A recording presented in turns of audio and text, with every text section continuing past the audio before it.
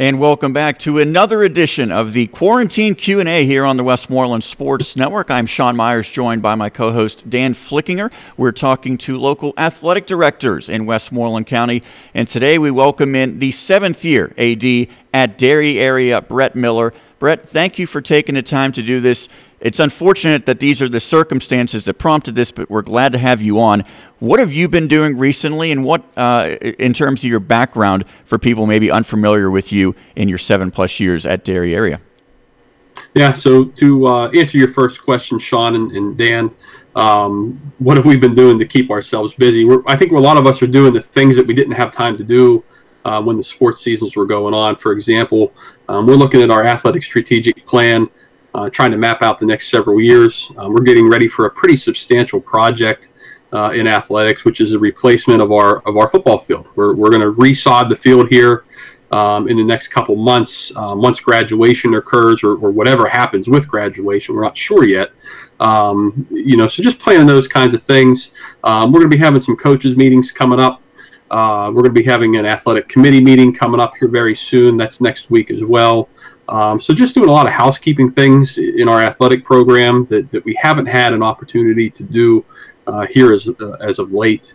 One of the things I've been busy with is part of my job is also the school security and safety coordinator position, or Act 44 as it's more commonly called. And we've been rewriting our pretty much our entire emergency operating plan, which spells out our district's response in times of crisis. So before coronavirus really occurred in the United States, we didn't have a pandemic response plan, but now we do, and we completed that in partnership with our school nurse, Wendy Angus. So a lot of housekeeping things, a lot of organizational stuff that we've been doing and trying to get done that we typically don't have time to do when we're in the school year. But prior to Derry, to answer your second question, I spent 4 years at Ligonier Valley, and over those 4 years, my first year, there were the two high schools, Ligonier and Laurel Valley, in my first year there until they merged into what is now considered Ligonier Valley High School. So it's been a good time. I've enjoyed my time as an AD here in Westmoreland County, and I'm looking forward to continuing. And, of course, you're a Mount Pleasant High School graduate. I think we played against each other in football at some point in our illustrious high school careers, Brett. So we got to throw that in there, too. Well, who won the game? I think Derry did. You're an AD at Derry. You got to say Derry now. I don't remember, but we had some success against Mount Pleasant, I think. Just to correct Dan there, I just happened to pull the yearbooks here not long ago because I'm working on a special project for the school district on the athletic side of things, and I just so happened to open up the football tab, and I think it was about a 30-point spread that Mount Pleasant clobbered Derry. No, it definitely wasn't. Oh, man, I don't know what book you're looking at. That book isn't correct. Yeah, I bet. I'll tell you where you can pull it out of. Anyway, Brett, speaking of football, something we didn't prepare to talk to you about today. We have a number of topics to get into today, but one of the big topics that just broke was the resignation of Tim Sweeney. Had some incredibly successful years as Derry area football coach, but he has decided to step away from his alma mater and take the head coaching job at Baldwin. And I know the travel has been very tough for him, and he has had a son for a few years now, was born a few years ago, Deuce as they call him. But just kind of talk about Coach Sweeney and the incredible seasons that he's had, the pride that he's brought back to the Derry area football program, and just, I'm sure you've talked to him by now, just kind of what his thought process was. If you could share some of that. His thought process was of leaving Derry and taking the head coaching job at Baldwin, and of course what you guys have to do now as a school district through this pandemic to find a new football coach as soon as possible. Yeah, so let me start by saying, Coach Sweeney, I've developed a great relationship with him over the years. We've become pretty good friends, and I've known for quite a while that he was interested in some other positions outside of the Derry School District for the reason that he's now living near Pittsburgh, I believe in the South Hills, and those were the positions only that he would be interested in. Are the positions in that area. So I know he's been looking for a little while, and we're sad to see him go. When I came to Derry, our football team was 0-10 my first year, and then we hired Coach, I believe in December 2013, And there's no looking back after that. Next thing you know, we're playing at Heinz Field. We're a perennial playoff contender, thanks to him and his staff. And that's one thing about Tim. He'll never take credit for anything. He'll always pass the credit on to the kids and his staff. And that's just the type of guy that he was over the years. But again, we're sad to see Tim go. However, based on my conversations with him, the only reason he's leaving is that he's living down there. When we hired him, he wasn't married at the time, nor did he have his son Deuce. And now he has both of those things. And like he said, his priority is his family first, and that's his wife Robin and his son Deuce.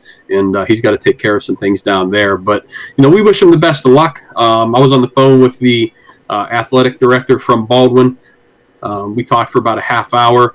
And he just asked me some questions about Tim, and I told him, I said, look, you're getting a winner. I said, nothing is going to stand in Tim's way. He's going to win football games. His character is going to lead the program. People are going to follow him, and that their football program is in good hands. So we wish Tim the best. Whoever comes in after Tim is going to have some serious shoes to fill.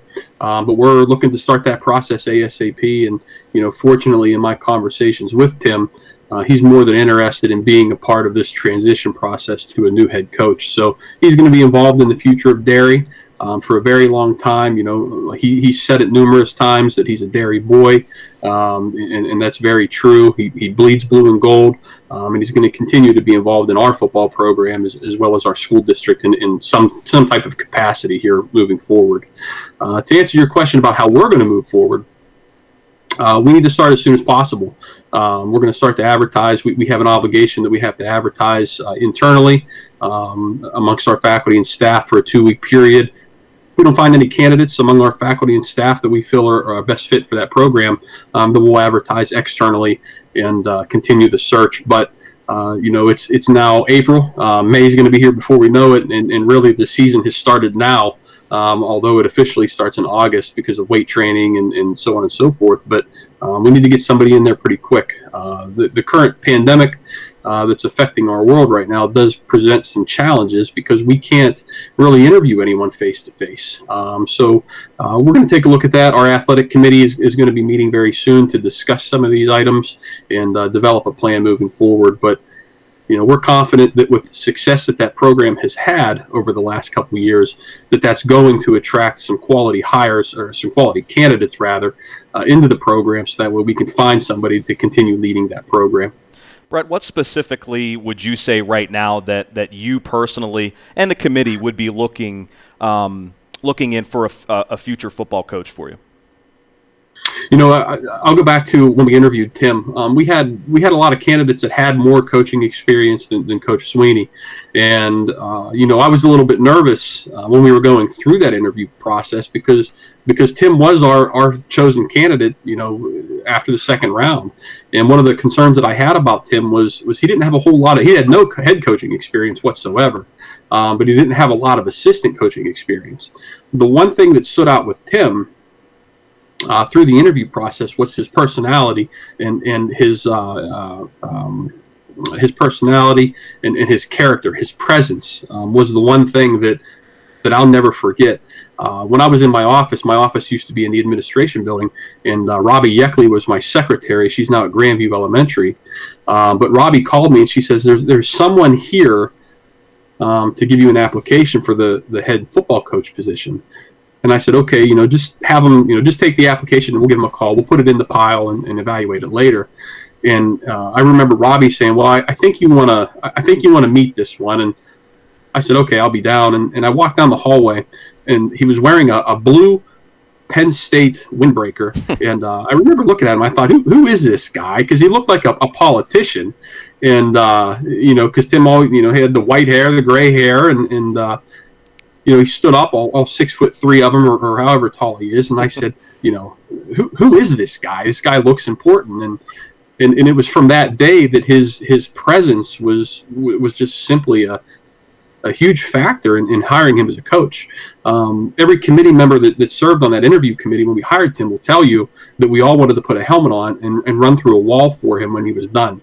And those are the kinds of qualities that we're looking for.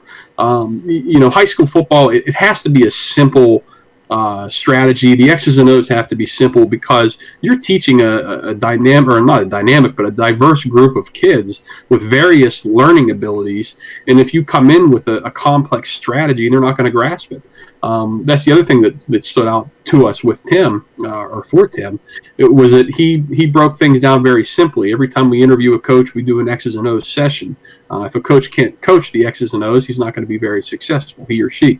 And Coach came in and did a very simple play up on the dry erase board. He explained all of the positions' responsibilities very clear. Everyone in the room understood the X's and O's. And if a coach is able to do that, then he's going to be very successful at Derry. So there's a lot of factors, but I would say the presence of that individual, the charisma, and the ability to teach for understanding to our kids the concepts and strategies of football are very, very crucial. Brett, as successful as the football program has been for the better half of this decade, last year there was some concern with the incoming class, the freshmen. There was not a lot of participants for football, and I know that talking to Coach Sweeney, he was a little concerned about that. Is that a concern going forward, that maybe the numbers with this program will continue to dwindle, or is there a bounce back that you anticipate? So we were very concerned last year with the numbers at the middle school level, and that's transitioned up to, I'm sorry, not last year, but the year before, so it would be the 2018 season. We had to stop the middle school football program with about 2 weeks left in the season because we had so few kids. And what was happening was we were putting 78 and 80-pound linemen up against teams from Bell Vernon that had 40, 45 kids, and it really became a safety issue. It wasn't doing our kids or our program any good fielding a team like that. So that transitioned into the varsity program last year, where we had very, very low freshman numbers. Now we're going to run into trouble here over the next couple of years because that's going to continue. That little, those one or two kids that were freshmen that came out this year, that's going to continue up through the program. And so we're going to struggle over the next couple of years. You want to have nice participation numbers, and we're probably not going to have a whole lot of participation numbers over the next couple of years. So it's going to be a bit of a challenge. But with that said, I fully expect this football program to remain a perennial playoff contender because they're playing in a very nice section. The section's not changing a whole lot. I think it's to our benefit, some of the teams that we're playing next year. And so I don't think that we're going to take as much of a step back as some may think that we will. But I think for 2 or 3 years, we're probably it's probably going to be close if we make the playoffs. After that, I think we have a lot of talent coming up through. I mean, our middle school numbers were solid this past season. I think we were at around 28 or 30 kids. And those kids are athletes. And then we have a lot of youth football players. The numbers are really high in that program this year coming up through. So the future is very bright with Derry. I think we're going to be just fine, or we're going to make it to the semis or Heinz Field the next couple of years. I don't know. That story's yet to be written. We might be surprised. I do know we have some freshmen that didn't come out last year that are going to be sophomores next year that will come out, and I think we'll see some of those. I think we'll see some good happen here over the next couple of years with our football program. But the new coach that comes in, he's going to have to spend some time recruiting into the program and getting kids motivated and ready to move forward with a new head coach. Brett, one of the best players in recent memory for the football team was Justin Huss, but he wasn't just a football player. He was a terrific athlete. Unfortunately, he had a very severe injury early in his senior basketball campaign. So I wanted to touch base with you in regarding a health update on him and overall just the impact that he had at Derry area as a whole athletically. Yeah, so there's probably a lot of people who don't know this, but his mom, Kim, is actually our athletic secretary. So I get daily updates on Justin. It's kind of funny, but Kim's awesome. She does a ton of work for the athletic department. I think she's more the athletic director than I am most of the time, but she runs the show there. She runs a tight ship. But Justin's healing up nice according to Kim, and the bones are coming back together really, really nice. He's working out. Recovering very well, and we were actually looking forward to seeing him run track this spring season. As you know, he broke some records last year and finished. He medaled last year in states, and we were really looking forward to watching him compete in this season this year. Unfortunately, the world situation that we have right now is preventing that for the time being. But what a year he had. I mean, breaking the single game rushing record against Burrell. during the season, and then owning the school district rushing record, I believe, with 2,020 yards in 2020 was pretty impressive. Well, I guess it was 2019 he broke it, but still. 2,020 yards, and we're in the year 2020. But what a great kid! I mean, last year we saw him, broke bones in the other leg. This year he broke bones in the opposite leg in the basketball season, and he's been nothing but a persistent and committed person to athletics. So we're wishing him the best of luck. He's off to Washington and Jefferson next year, W&J, and so we're looking forward to watching him play football down there. Brett, you mentioned earlier one of the big projects you guys are undertaking right now as a school is resodding the football field, and I know that was a big issue on all the social media sites a couple of years ago when you guys played Central Valley, and the field was a mess because of how hard it rained that season. But in our opinion, I remember on the broadcast, it's home field advantage, first round of the playoffs. Central Valley had to come play on grass, and you guys took it to them and used it to your advantage. But you mentioned you're resodding. What kind of went into that decision to resod as opposed to turf? I think it really boils down to cost, and our district is probably looking at a substantial renovation, in the next several years, and turf may be considered at that point. I'm not sure, but when you look at our football stadium field, the only sports that play on that are football, soccer, girls and boys soccer, and even soccer. They have their own soccer field, so their use of that field is pretty limited. So you can maintain a nice grass field in that stadium for not a whole lot of money. But what really went into it was we get a lot of compliments on our football field being natural grass and not artificial turf. Like you said with the Central Valley game, that was home field advantage. And that's something special that we want to hopefully maintain over the next near term, 5 to 10 years moving forward. So looking at the cost, there was a substantial cost difference between resodding and putting down artificial turf. You're looking at $250,000 for new resod and drainage, which is what we're going to be doing, versus a little over $1 million if you want to do it correct. You go to a lot of these stadiums, you see the color in the end zones, the logo on the field, and what a lot of people don't understand is it's not just putting outdoor carpeting down over gravel and sand. You got to look at perforation levels, ratios rather, so that way you're ensuring that your artificial turf is draining correctly. In talking to some other ADs, just simply knowing whether the stone you're putting down is clean or not makes a substantial difference, because the dust on the stone clogs the drains in the future as it rains. But so there's a lot that goes in. You can buy a cheap product, buy a cheap artificial turf product, but you're going to pay for it a couple years from then. So we decided to go with the resod job, and we're just kind of waiting to see what's going to happen with the pandemic, what the state's going to tell us, and how that's going to impact graduation and spring sports. And as soon as we have a direction on that, we're going to start that project, and it'll be ready for the fall season. And when does the Westmoreland Sports Network booth, we get our own private booth with this project, right? Is that kind of how this works? Yeah, you do. It's actually scheduled to be done in 2075. 2075? How long does it take to put in an extra booth? That long, huh? Yeah. Well, Westmoreland Sports is paying for it, so. Oh, yeah. Well, then that's 2075 sounds about right. We're talking to Brett Miller, the athletic director at Derry area, as part of the Quarantine Q&A here on the Westmoreland Sports Network. Brett, we talked a lot about football, a fall sport. You just mentioned spring sports and the uncertainty there. Nothing has officially been determined. Probably a bleak outlook at this point, but I want to focus on some of the spring sports because there seemed to be a lot going on at Derry area. A new softball coach in John DePalma set to take his team for the first time on the field. Unfortunately, that didn't happen with any games being played.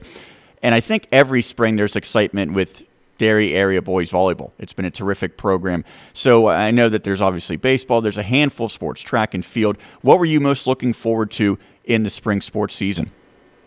I was really looking forward to seeing how John DePalma did with our softball program. We had a lot of good athletes in that program, a lot of good young athletes, and I wanted to see how he was going to really mold them and build them up throughout the season.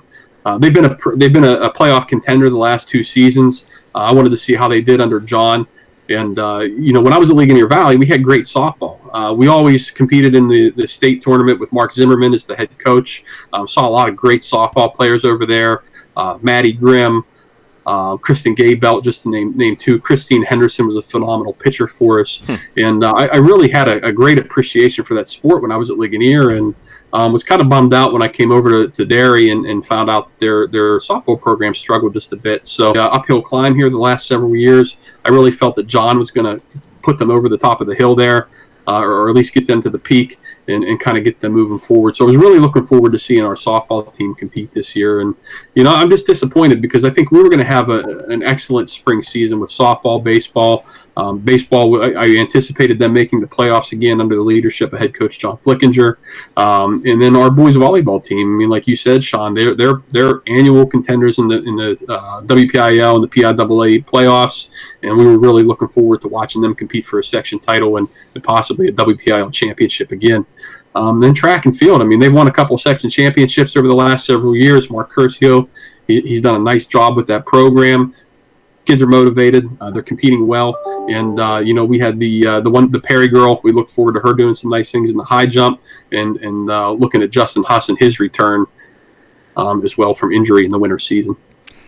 The winter teams had some success as well at Derry area, as well as some individual accomplishments. We'll first focus on the team aspect.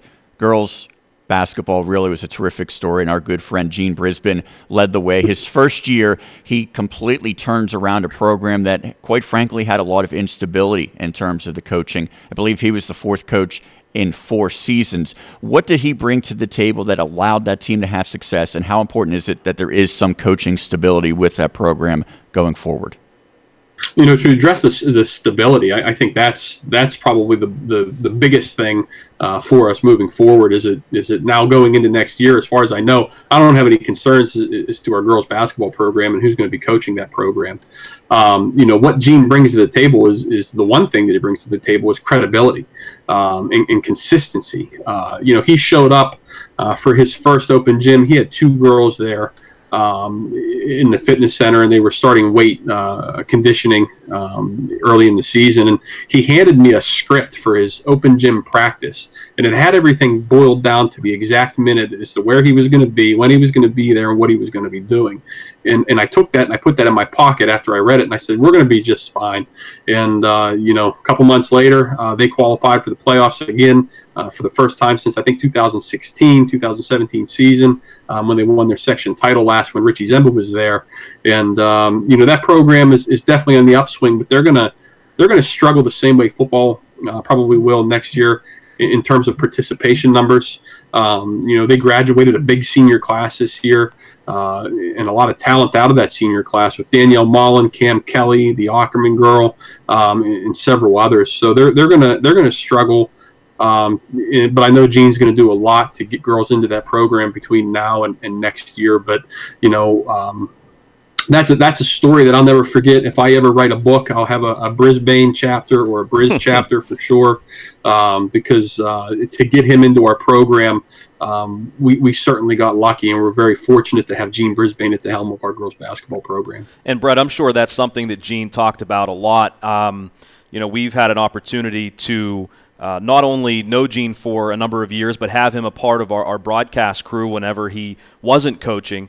And he had mentioned how proud he was of not only the teams that he coached, but the programs that he built, especially at Hempfield, where he was for a number of years. I'm sure that's something that he's talked to you a lot about, where he doesn't just want to come in and coach one team. He wants to build a program at Derry where he can get those numbers consistent every year, right?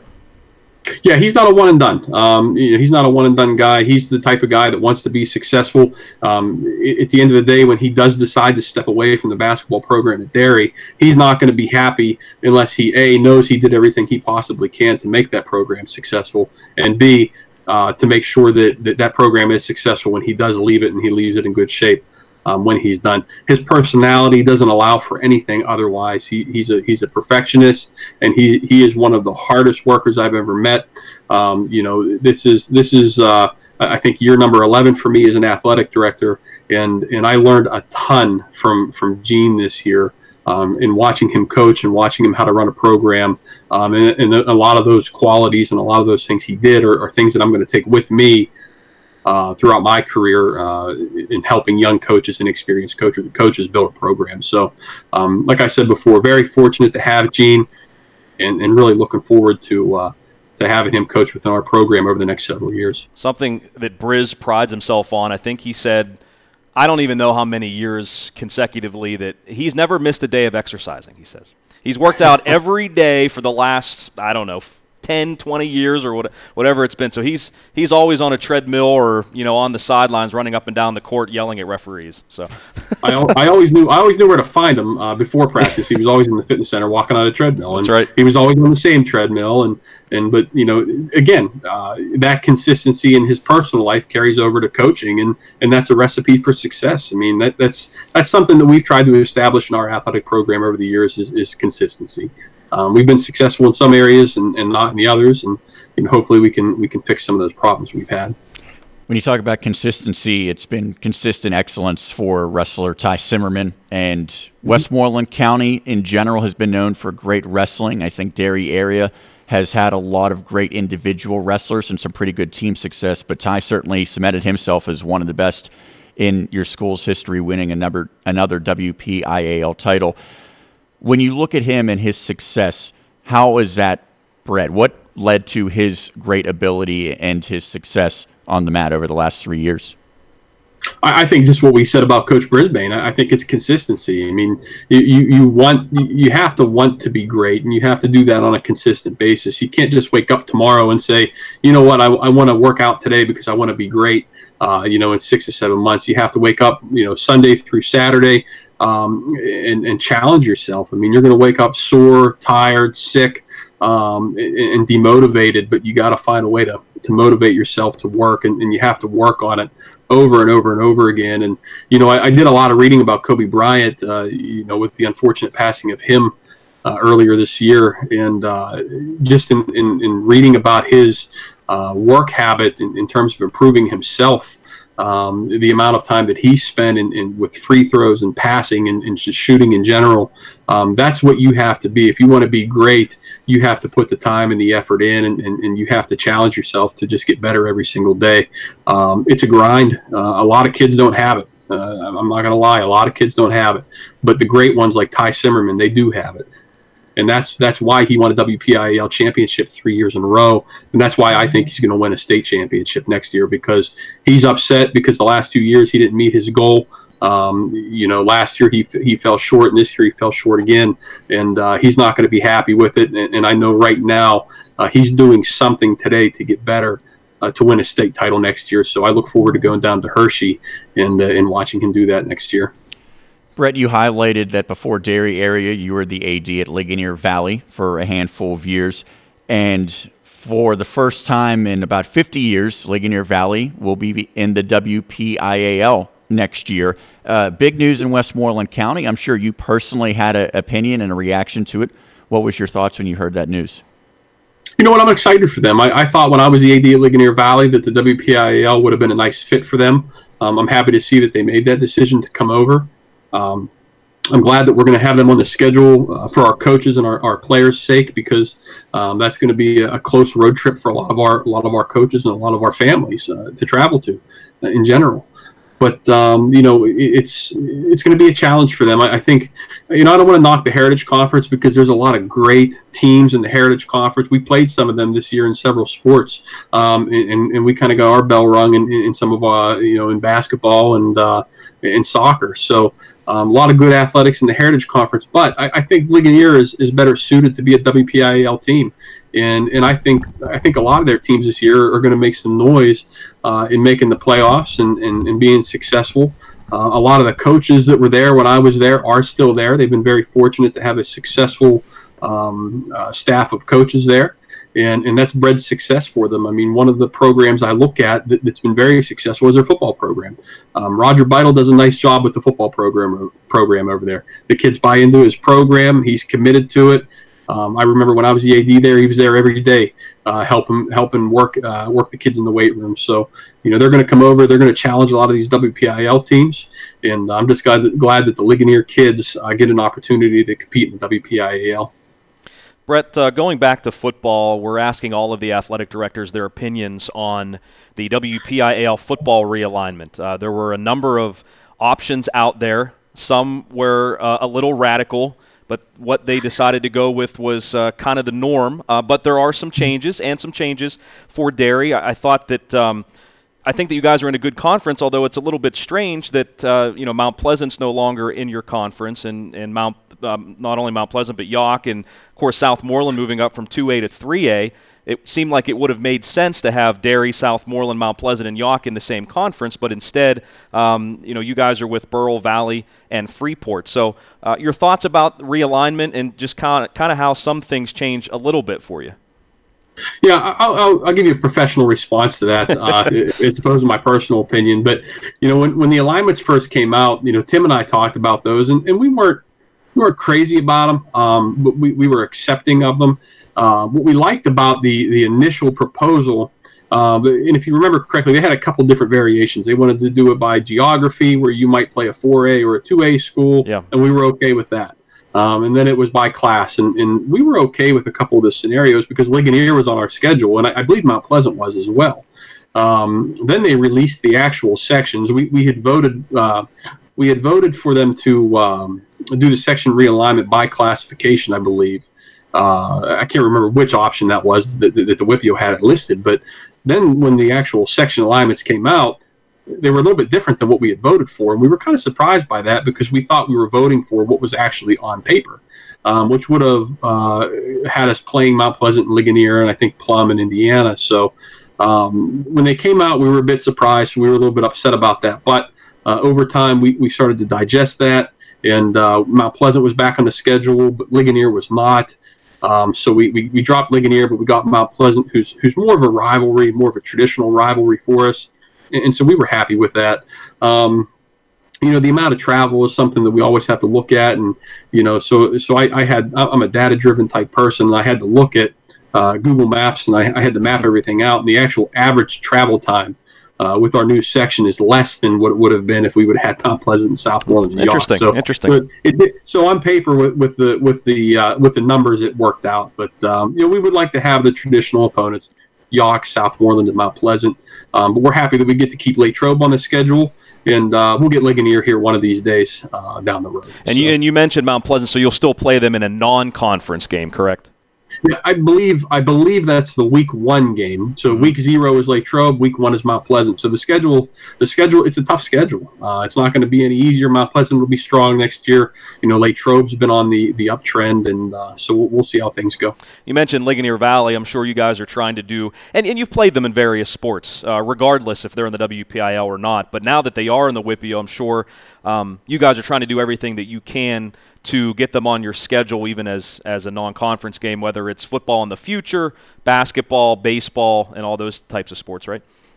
Yeah, absolutely. I mean, as an AD, you always try to call your bordering schools first to try to get them on the schedule. I can't remember off the top of my head everything they're in for next year, but I know we have them in volleyball, I believe boys soccer, cross-country, golf. So in the vast majority of the sports that we play them, that we have Ligonier on the schedule. So I think basketball, we may miss them in girls, but in boys, they might very well be in our classification. However, that's to be determined because the PIAA and the WPIAL haven't released that information yet. So I'm guessing you've had a lot more free time. Now, I know you're still working a lot from home, but it's been a different schedule for you. How have you adapted to this new schedule, and have you found any new hobbies or anything to kind of pass this extra time? Yeah, so my wife and I, once we started working from home, unfortunately, one of our dogs passed away, and so we decided to get a puppy. So that's been consuming my time for the last several days. We got a puppy and brought her home here over the weekend. What's the name? Lulu is the name. She's a funny story. Did you or Sarah name the dog? Sarah named the dog. Okay. yeah, Sarah named the dog. So. I actually couldn't come up with any names, which is uncharacteristic of me. But I'm usually pretty good with nicknames. I think I have a nickname for just about everybody. I think that's a sports thing. But I'll ask you off the air about mine. So. Yeah. But Lucy, who was our dog that passed away. That was the first dog that we got when we got married. It was my wife's favorite dog, and so she took it pretty hard. But so we were fortunate to find this one, West Highland White Terrier.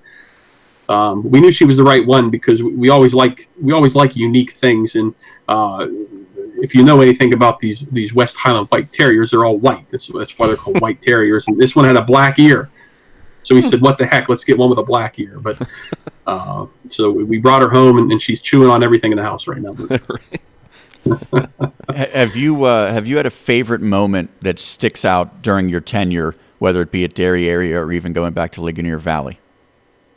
It's hard to say. It's hard to pick out one favorite moment. I mean, it's almost like a pot of favorite moments. Looking back at Ligonier Valley, it was completing that first year as a combined school district and seeing the success that our teams had. I mean, the football team did well that year. They made it to the playoffs and unfortunately lost. We had a lot of great teams that year.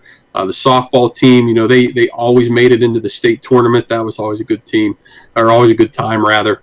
At Derry, I think you have to say that probably one of the highlights of my career was when the football team made it to Heinz Field.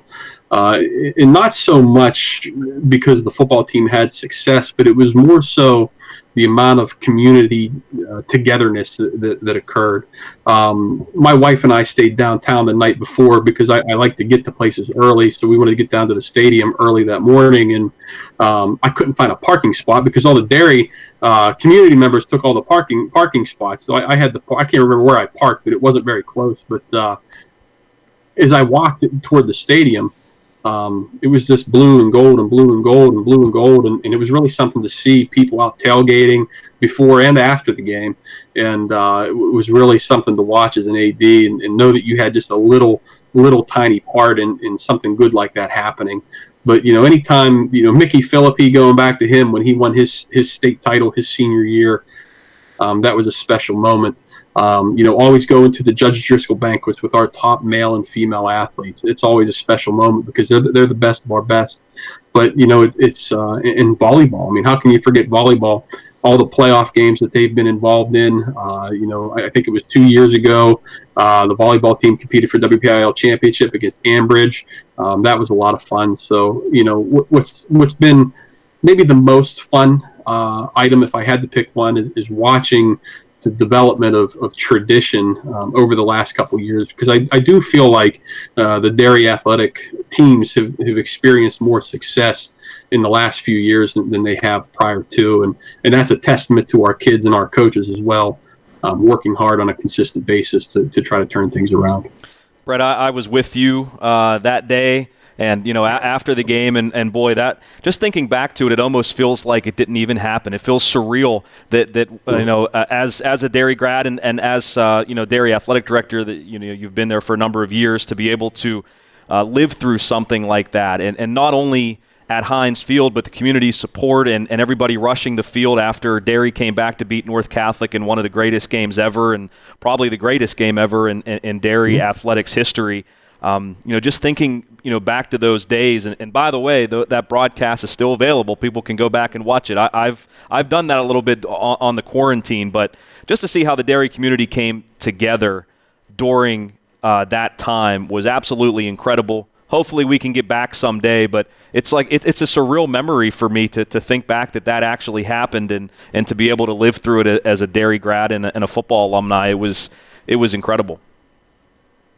Yeah, I remember the whole thing was a blur because the whole week was a complete blur because all I kept saying to myself, and your brother can attest to this, I kept saying, I just don't want to do something to screw this up to be the reason we lose, and I kept saying it. So we were on the absolute top of our game all week. I mean, poor Kim was up to her ears in stuff to do, and everyone was just overwhelmed. I mean, we were digging for charter buses. We were selling pre-sale tickets like crazy. Any of the ADs that have been through it before, there's so many directions that you have to follow, and you have to make sure the teams arrive at a very specific time, at a very specific location, and you just don't want to screw it up. And I remember probably until the end of the first quarter, everything was a blur. I don't remember anything about the first quarter. And but we got into the stadium. We were kind of walking the halls.